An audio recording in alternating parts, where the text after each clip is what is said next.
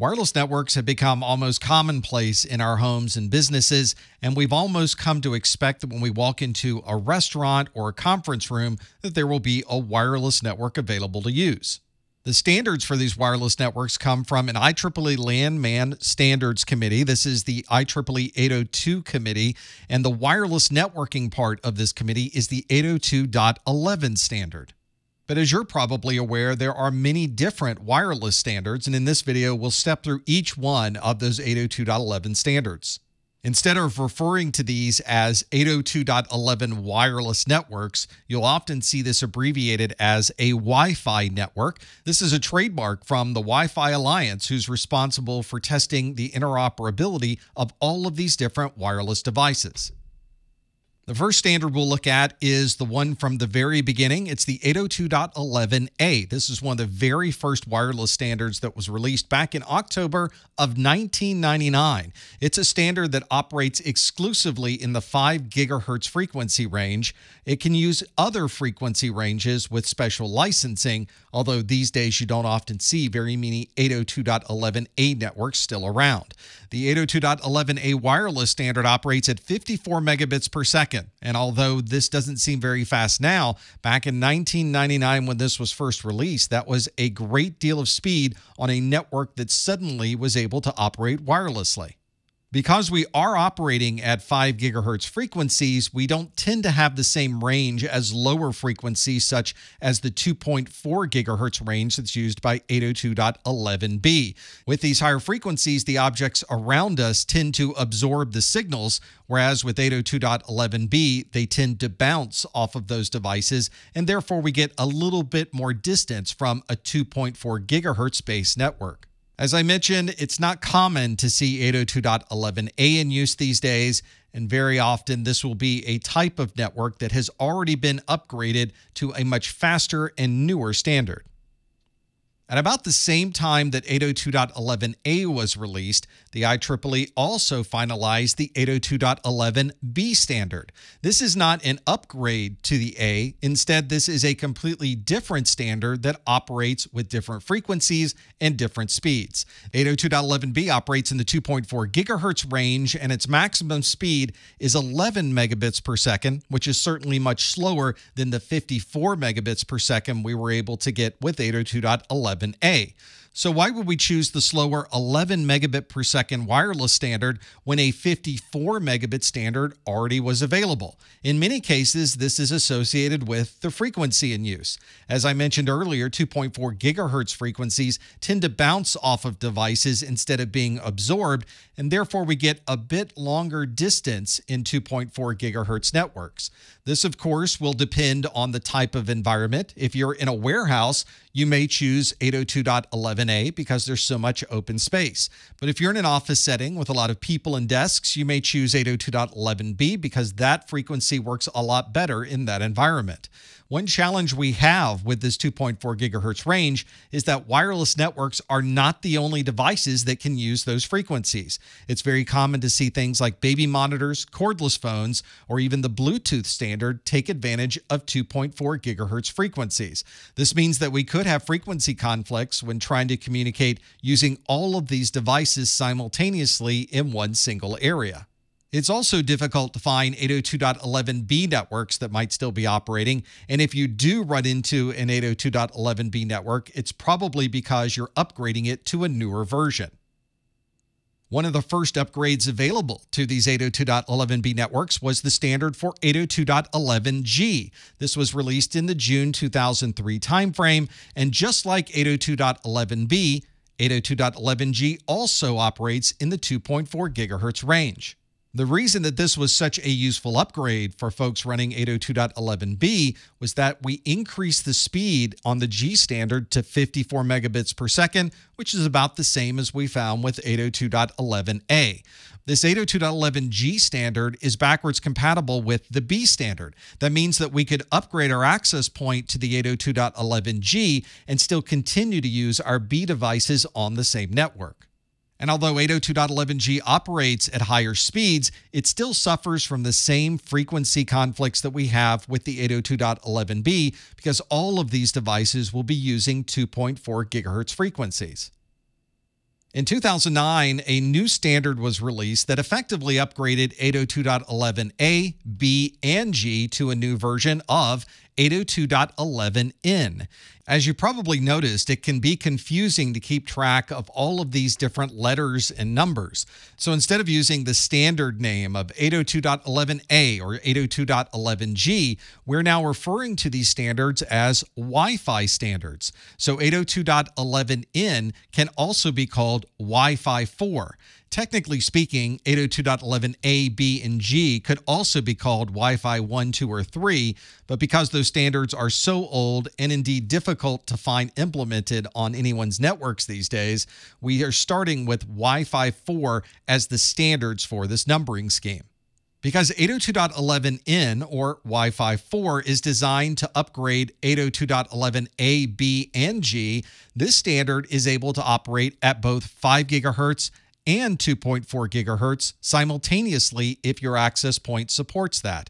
We also have more bandwidth available for each individual channel. We can have up to 40 megahertz channel widths, and what this really means is we're able to transfer much more data at the same time over this network. If you do have a wireless access point that's able to use those 40 megahertz channel widths and it has 4 antennas on it, you can get a maximum theoretical throughput from 802.11n of 600 megabits per second, which is obviously a large improvement over 802.11a, b, or g. This 802.11n standard also introduced a new form of communication for wireless networks called MIMO, or multiple input, multiple output. This means the devices can transfer much more information simultaneously between the end station and the access point. In January of 2014, we introduced 802.11ac, which we now refer to as Wi-Fi 5. And this was another improvement over the previous standard of 802.11n. Wi-Fi 5 operates exclusively in the 5 gigahertz range. So unlike 802.11n, there is no 2.4 gigahertz available in Wi-Fi 5. We can also use much more of that wireless spectrum simultaneously because 802.11ac will support up to 160 megahertz of a channel bandwidth. This translates into more channels that can be used simultaneously and therefore more data that can be transferred over that wireless network simultaneously. This standard also changes how information is transferred over that wireless network. We refer to this as signaling modulation, and this also increased the amount of data that was able to be transferred at any particular time. This newer 802.11ac standard not only uses multiple input, multiple output, but increases the capabilities of that MIMO by adding multi-user MIMO, so multiple users could be communicating over multiple input and multiple output simultaneously. This standard supports up to 8 of those multi-user MIMO streams, which translates into a maximum total throughput of nearly 7 gigabits per second for 802.11ac. We mentioned earlier that 802.11ac operates only in the 5 gigahertz band, but if you look at access points that may be available to buy, you'll see some of them say that they are 802.11ac access points that operate at 5 gigahertz and 2.4 gigahertz. In those cases, the communication that's occurring at 2.4 gigahertz is actually using the 802.11n standard, and anything at 5 gigahertz is using the AC standard. The upgrade to 802.11ac arrived in February of 2021 with the 802.11ax standard, or what we call the Wi-Fi 6 standard. This is a standard that operates at either 5 gigahertz frequencies or 2.4 gigahertz frequencies, and on some access points can use both of those simultaneously. This standard also supports many different channel widths, so we can have bandwidths of 20, 40, 80, and 160 megahertz for people communicating on that wireless network. If we look at the standards for 802.11ax, we can get a total throughput per channel of about 1.2 gigabits per second. This is a relatively small increase in throughput when you compare it to other improvements in the standards through the years, but there is a difference in how this particular version was designed. 802.11ax was designed to solve some of the problems we have with using these wireless networks in areas where there are a large number of people. So if you're at a sporting event or a trade show, you may find it difficult sometimes to communicate over these wireless networks. With 802.11ax, we introduced a new form of communicating called orthogonal frequency division multiple access, or OFDMA. This takes a type of communication that we've used for some time on our cellular networks and brings it into the world of 802.11. This allows us to put 802.11ax networks in places with large numbers of people and be able to communicate without a huge loss in efficiency over those wireless networks. So here's the summary of these different standards. 802.11a operated on 5 gigahertz frequencies and did not have MIMO support. Its maximum theoretical throughput per stream was 54 megabits per second. And in the case of 802.11a, we only had one stream to work with, so we had a maximum throughput of 54 megabits per second. 802.11b operated in the 2.4 gigahertz range, and it operated at a maximum throughput at 11 megabits per second. As the upgrade to 802.11b, 802.11g also operated at 2.4 gigahertz and had a maximum throughput of 54 megabits per second. If you run into an 802.11n network, it can operate at either 5 or 2.4 gigahertz frequency ranges and can use up to 4 separate streams of multiple input and multiple output. This gives us a total throughput per stream of 150 megabits per second, or a maximum throughput of 600 megabits per second overall. 802.11ac is a 5 gigahertz technology only. It supports 8 downloadable streams of multi-user, multi-input, multi-output at 867 megabits per second for each stream, making a total theoretical throughput maximum of 6.9 gigabits per second. And 802.11ax operates at both 5 gigahertz and 2.4 gigahertz. It also supports 8 streams, but the multi-user MIMO in AX supports 8 download and upload streams simultaneously. That gives us a maximum theoretical throughput per stream of 1.2 gigabits per second and a maximum theoretical throughput of all streams at 9.6 gigabits per second. If you purchase an access point, bring it home and plug it in, you'll probably get a range of about 40 to 50 meters if you're using the built-in antennas. If you're working in a corporate environment and you want to connect 2 buildings together with 802.11, then obviously that type of antenna is not going to work. Instead, you'll need some fixed directional antennas, and you may need to increase the overall signal strength of the 802.11 signal. In our offices and homes, we have signals that might be bouncing or be absorbed by the things around us. When we're sending a signal between buildings, there's usually not much in the way that would cause the signal to bounce or be absorbed. We would use very directional antennas like this Yagi antenna to be able to have a very focused point-to-point connection between an antenna on one building and the antenna on the other building. If you're planning to set up a long-range fixed wireless network, make sure you look at the rules and regulations in your area.